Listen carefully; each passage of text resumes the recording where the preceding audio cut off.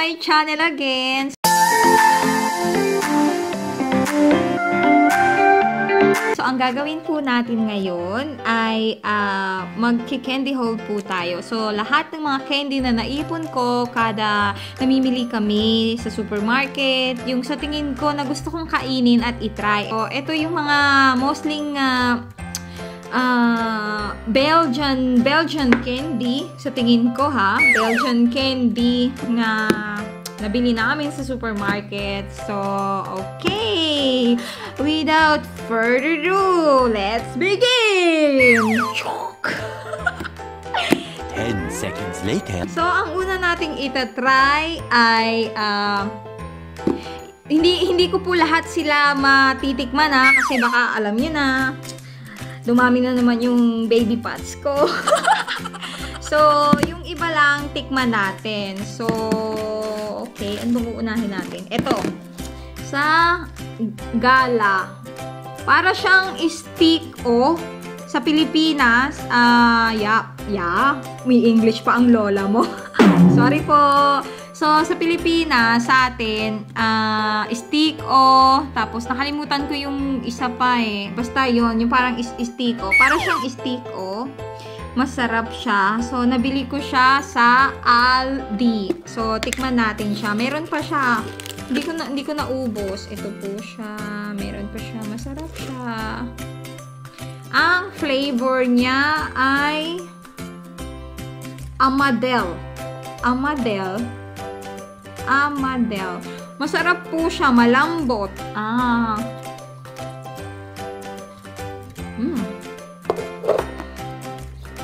Kain tayo mga besh.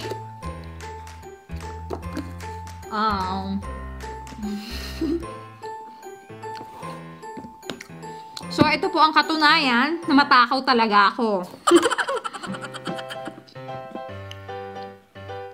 Nabili namin siya sa Deles.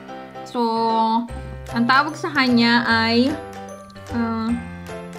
candy saucer yata to. Basta parang ganun. Parang flying saucer. So, tikman natin siya. Natikman ko na to nun eh. Maasim siya. Maasim-asim. So, ito po siya. Kuha tayo ng isa. Ang aking favorite color. Pink.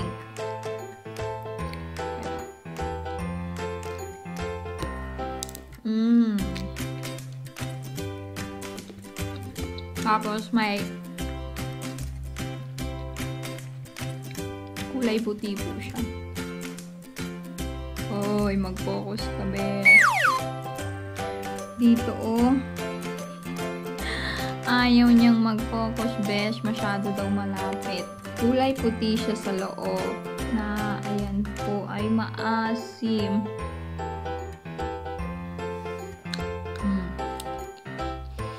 Tapos yung texture niya, parang ostya nga.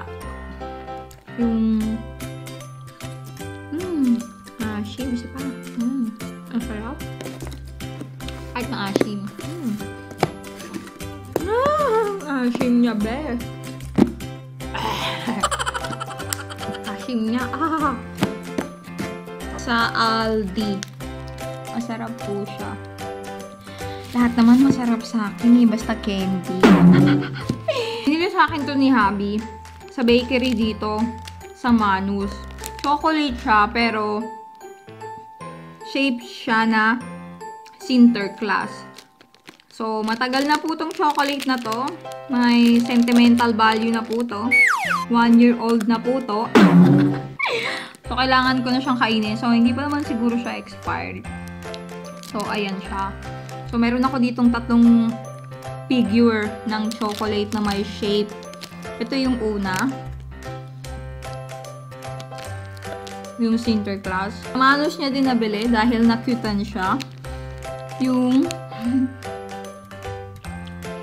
hipo na chocolate. Ewan ko kung nakikita nyo sa plastic. Ayan. Hipong chocolate po siya. Parang ako lang, Magkahawig kami, besh. Tignan mo yung cheek ko.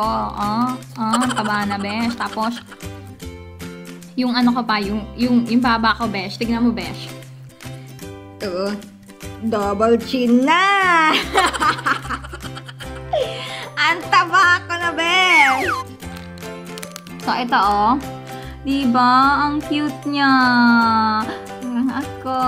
Ang taba ko kasi diba? Ang cute niya. So, ayan. Diba? Magkahawig kami.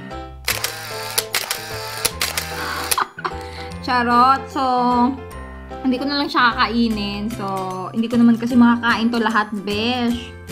So, ayun nga. Diba? Ang cute niya. Cute talaga ako. Yogurt jelly. Something like that. Yogurt gum. Nabili namin siya sa Albert Heijn. Sarap niya. So, tikman natin. Ayan. Sana nakikita niyo siya. Strawberry flavor. Alam ko, strawberry ito eh. Sarap. Yogurt taste talaga siya. Ang flavor nito ay strawberry, framboos, tapos, besh, naka-Dutch kasi. Nakalimutan ko na sa English. Kersen. Cherry. Ayun. Cherry na. Cherry, besh. Tapos, citron. Ayan. Tapos, boss basin. Hindi ko alam kung anong fruit yung boss basin. Blueberry daw. Aray ko. Okay, lamon pa more. Pear. So, ayun yung mga flavor niya. Ito naman, yung Nutella. So, ito, masarap to. Pag yung on the go ka, tapos hindi ka pa nagbe-breakfast. So, mostly, kapag napasok ako sa school, pag wala akong Skyflex, ito yung binabaon ko. Nutella. 2. Kasi pag isa lang, besh, nagugutom ako. Kumakalamisik maura ako. Kaya kailangan 2 piraso nito ang kinukuha ko pag pumapasok ako sa school. Malteser. Sarap nito, besh. Siguro, kung sa akin lang, kaya ko tong ubusin 1 araw. Kaya lang, baka mapagalitan ako ni Habi pag inubos ko lahat yan. Ayan. Tapos yung next natin, gummy.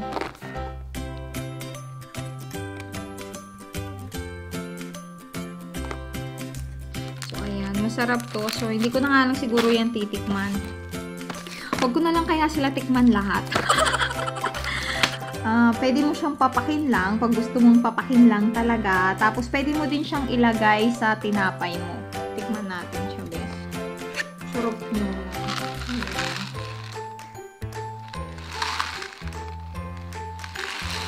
Ganito na lang natin, beso.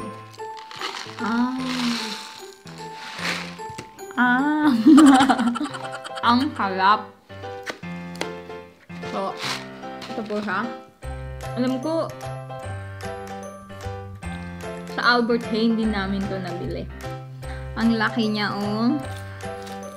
Diba? With matching ikot-ikot pa siya. Gummy version na candy. Pinilan niya ako. Yan.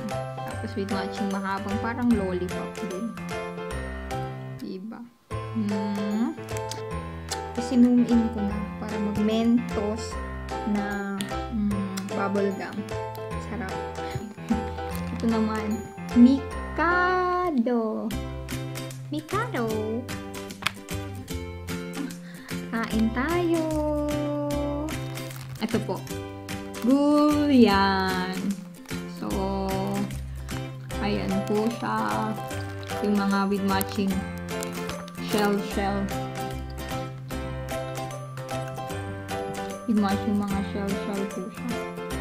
Ng mga shape na chocolate. So, ayun. Crunch na chocolate. Tapos, ito pa natitikman. Sarap. Mga egg surprise. Ang ganda nung sa loob niya. Ayan. Yung isa pang lalaki. Tapos yung isa pang babae. Ito yung mga sa likod. Yung mga surprise na pwede mo siguro makuha. So, ayun. Ginagawa ko siyang cookies. yung apa ng ice cream, ginagawa ko siyang cookies. Ang sarap niya kasi. Matamis-tamis. Ito yung yung malaking marshmallow, beshi. Ang laki-laki niya, besh. Nag-try ako dito, hindi kasya yung isa sa bunganga ko. Dati kasi nag-challenge kami nung mga pamangkin ko nung nasa Pinas pa ako. Nag-challenge kami ng it's so fluffy. Yung mga maliliit lang. Ito, besh. Pag pinasok mo to sa bunganga mo, it's so fluffy. Hindi kasya, besh. Isa pa lang eh.